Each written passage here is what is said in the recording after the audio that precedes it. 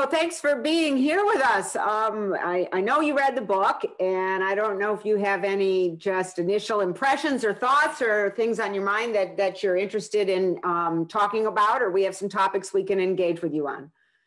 Sure. Well, it was a fascinating book. The biggest takeaway I had, which you could correct me if I'm wrong, but is that perception of experience is based on a model of predicting what we're going to experience, as opposed to constructed directly from perception. And it's an interesting idea that intuitively makes sense. That if you turn around and see my table, which is messy, that I'm constructing a model of that as opposed to inputting all the data points. One, I guess, is that an accurate summary of one of the key thesis of the book? I guess we could start there. Yeah, I think so. I mean, that idea has been known by a few people for a long time, so that's not a completely new idea in the book.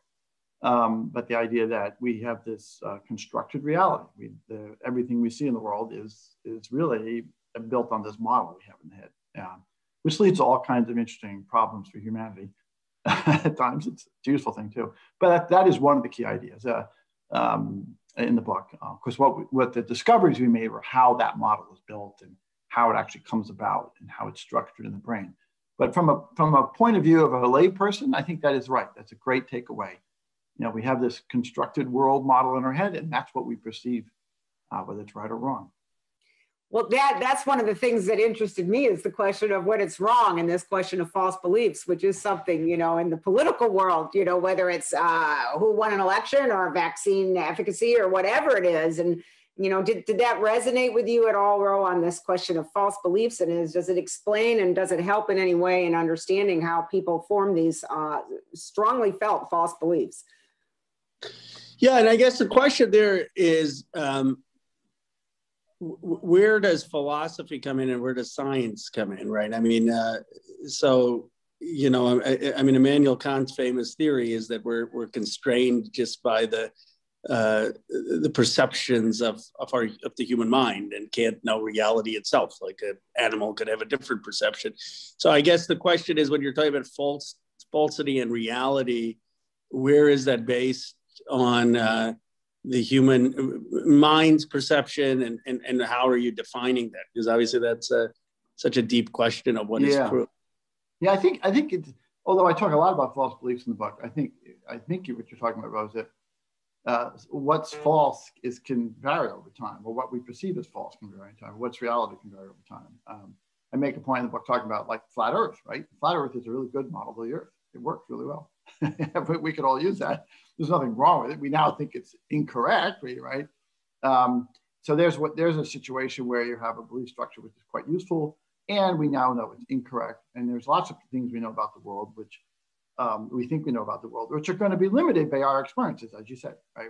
We can't know the full reality of the world. I think the thing that I'm hoping is that people can just accept, or at least understand, the science behind this. Like, well, why do we have different beliefs? Even if you and I don't agree on what's right, we can at least understand how we came about to have different beliefs. You know, how is it that two people can look at the same facts and come up with different belief structures about them?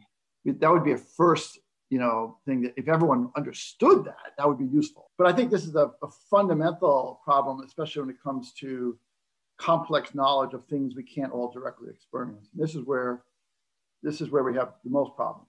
If you and I experience something directly, we usually end up with the same model of it. Like, you can touch it, I can touch it. You can see it, I can see it. You hear it, I hear it.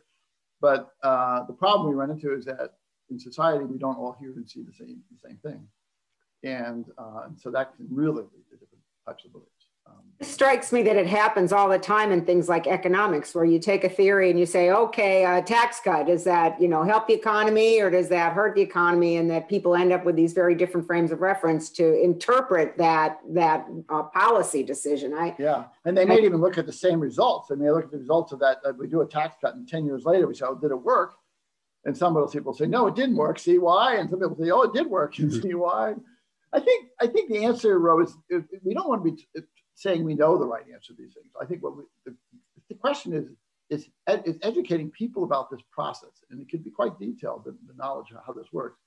Would that lead to a more just or equitable, or at least friendly societies? So what would be the policy recommendation, if there are any, in terms of the sort of interesting insights that you draw about how we perceive things and why we may be perceiving things differently? Well, I don't, gosh, you're the policy person, not me, but I think, just to mention in the call to action, I mean, I have this belief, I have this desire that everyone should at least understand how they believe things. What is going on in their head, and why it is easy to have false beliefs or the contrary beliefs. And so one policy thing is to make, I'm not even sure we're ready for this yet, but it's to make, just like we teach kids about DNA, right? That's right. Standard policy, right? We teach kids about the solar system. We teach kids about the evolution, at least most kids. We ought to be teaching kids about brain theory and about how beliefs are formed. You could pair it with the sort of philosophical ideas that you've been bringing up. But there's a real hard science to it too, right? Right. There's a real hard science. We can talk about the implications of evolution, but there's a science to DNA and how it replicates, and all that kind of stuff. So that's my ultimate goal. People have often asked me, why do I do all this work? How's it going to impact society? In addition to the work on AI, which we talk about a lot, I think probably the biggest thing I can say is that if everyone understood how they understand the world, if it wasn't just this black And what would box. be the few takeaways you would want people to understand? Well, the first one is you brought up, is this model, that you perceive this model in the world, right? That's the first one, that you actually don't directly perceive the world. And your model is by definition going to be a subset of the world. It's going to be limited to what you can perceive. It is not going to be a full reconstruction of the world, and it's a best of an approximation.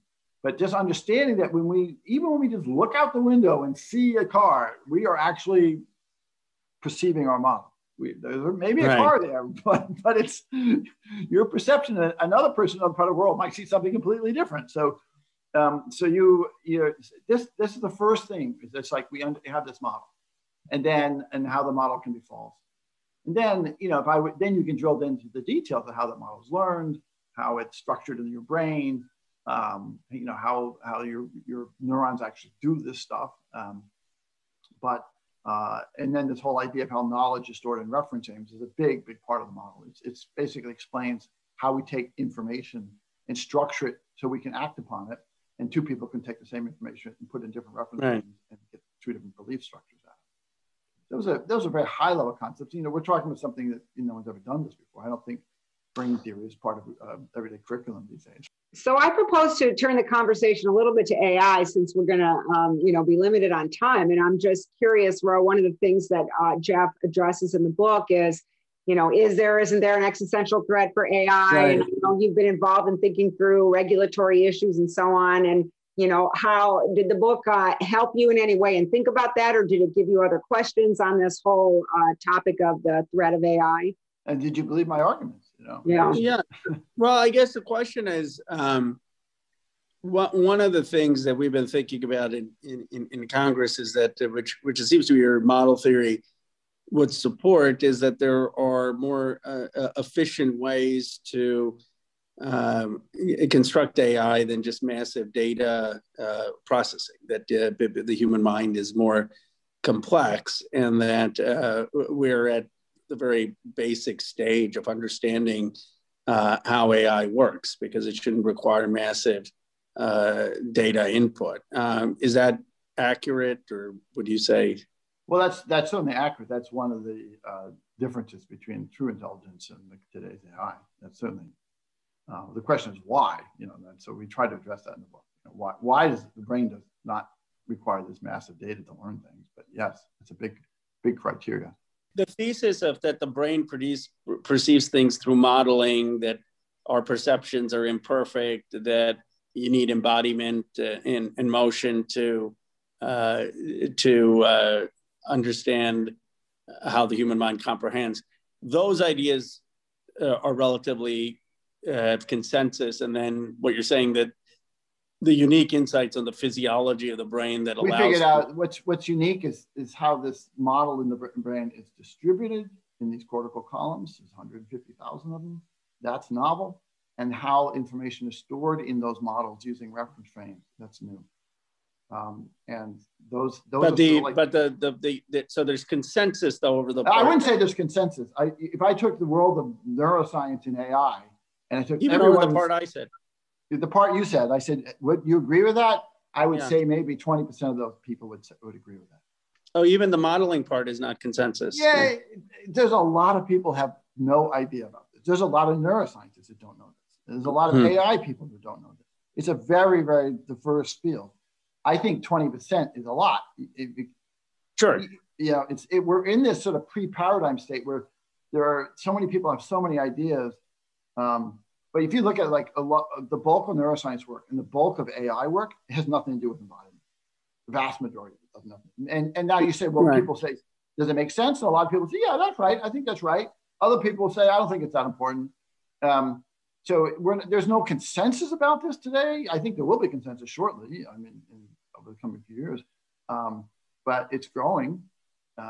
But I wouldn't say it's consensus today. Not everyone would come up and just, we need to have embodiment. I'm very conscious of the fact that Ro has another call he has to get to. Yeah. So I want to let you go if you need to go, Ro. I mean, we could go on this stuff for hours. No, well, this has been fascinating. I appreciate this because it's a very well-written book, but it's obviously hard concepts to grasp right away. And I think the more that people learn about it, I think it's helpful. And to me, one of the takeaways is I think just a humility about how imperfect our perceptions are. That was one of the things that I took away from things, and how much we still have to learn about AI, how far away we are.